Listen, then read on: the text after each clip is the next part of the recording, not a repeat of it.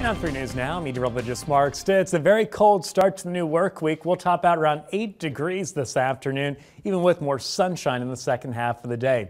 Overnight tonight then, it gets absolutely brutal heading to our Tuesday morning. Temperatures fall to about 5 below zero, but factor the light breeze in, it's going to feel like more like 15 to 20 below zero for your Tuesday morning. Tomorrow afternoon, we do see stronger winds start to move in, but they'll be out of the south, and that actually helps to warm us up to about 28 for the afternoon. But late Tuesday night, some wintry mix starts to move back in. That's going to continue into Wednesday morning before changing into rain later in the day Wednesday, since temperatures will be pushing into the mid-30s.